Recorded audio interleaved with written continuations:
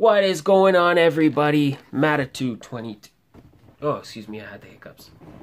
Matitude22 here today, bringing you guys another figure review. Today we are looking at the Marvel Legends Okye Build-A-Figure Wave Eric Killmonger figure.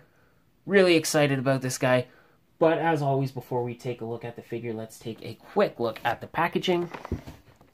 See, it's got the Black Panther movie logo right there. Killmonger Legend Series on the top. Black Panther logo. Build-A-Figure Okye. On the bottom, writing, barcode. Pretty standard. Nice shot of Killmonger on the other side. On the side and on the other side, same shot of Killmonger. On the back, we have a brief little bio. If you want to read that, go ahead and pause this video now. Nice shot of the figure. Build-A-Figure, other figures available, more writing on the bottom. Little Hasbro logo, Marvel.com. Alright guys, so with the packaging done, let's take a quick break, and then I can get this guy out of the box, and then we can take a closer look. Okay, so looking at Killmonger, or Eric Killmonger, if you will, out of the package, and let's just remove the weapons. For now, we can kind of take a look at those later. So, very nice looking figure. He is pretty, for the most part, a repaint of the Black Panther. Some slight differences. So for starters, the face. And the face definitely looks good. Definitely like how the design kind of looks like a snarling. I meant to say snarling, but it looks good. Spoilers for the movie, but spoilers for the movie, guys, I'm gonna give you 5 seconds to get out. Okay, so spoilers for the movie. If you look at his body, it's all scarred and whatnot. So they did a really good job of replicating that, because there's some nice texturing going on all over this guy. Just on the face, body, legs, you can see that. You can see all the bumps. Those are his scars. And they look very, very nice. I mean, other than that, the gold is pretty solid. You can see mine has a little paint rub right there. Right there. Not major, but it is there nonetheless. But the belt, on the back, the belt is kind of hit and miss. I mean, I guess black on gold, a little challenging maybe, but a lot of paint rub. But minor, it's minor, so it doesn't bother me too much. And some nice details on the claws. Claws are awesome. You can see gold. Bit of sloppy paint work.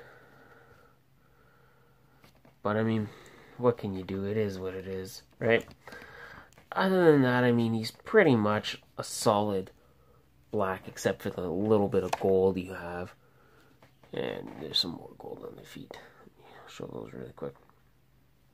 Nice. So, looking at his articulation, the head moves side to side. You get a small forward and back, not very much. For the shoulders, they are on a butterfly joint, so you can get that extra range of motion. These ones are a little bit stiff, but you do have the butterfly joints, so you do get that motion. Full rotation on the arm. Of course, elbow moves up this far. Moves in this far, of course, again, thanks to the butterfly joint. He's really, really stiff, this guy. Bicep swivel, double jointed elbow, wrist rotation, no wrist hinge, waist twist, ab crunch. Good ab crunch, man. Can look really, really far down. So really liking that ab crunch. Not very much back, but the down is really good. Hips move out this far. You can kick this far forward. Not so far back. Thigh swivel. Double jointed knee. Ankle rockers. And the ankles hinge forward and back. So very posable. This guy, I will say that about this guy, is he's very, very posable, which I like. Now let's see if we can just get him to stand. So obviously the two hands I gave him are the two weapon holding hands. He does have two other hands. Try to get those out. So he has these two. That was hard to see. He has these two open claws for slashing people's eyes out.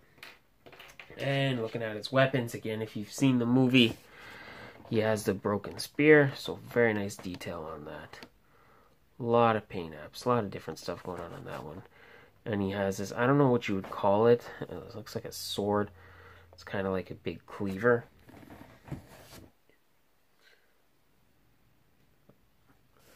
Fits like that. I don't know if this is supposed to, but yeah. So he has a big, like, cleaver. If you've seen the movie, I mean, he does. He does use these weapons, so I do like that. Like, I'm glad they didn't just give him. They didn't just give him two random weapons. He does actually use these. And of course, he comes with the Okye Build-A-Figure piece, but we'll look at that when we look at that figure. So all in all, man, I gotta say, really digging Killmonger. Very posable, looks very good. A lot of stuff going on with this guy. And I mean, he's Black Panther's villain, so this is one you'd probably most likely want to pick up. So yeah, I'm going to say go ahead and do that. Pick this guy up. I think you'll have fun. But guys, that is it. I hope you had fun watching this video. If you did, please don't forget, hit that subscribe button if you haven't already, guys, because I'm bringing you a new video daily. New videos daily. Sometimes you get a double upload. So best way to make sure you don't miss anything. Please also like this video, share it with your friends, leave me a comment, tell me what you think of the figure, tell me what you think of the movie. Don't even tell me what you think of the movie. I'd like to know what you guys think of the movie. Check out all my social media links. I will leave those in the description.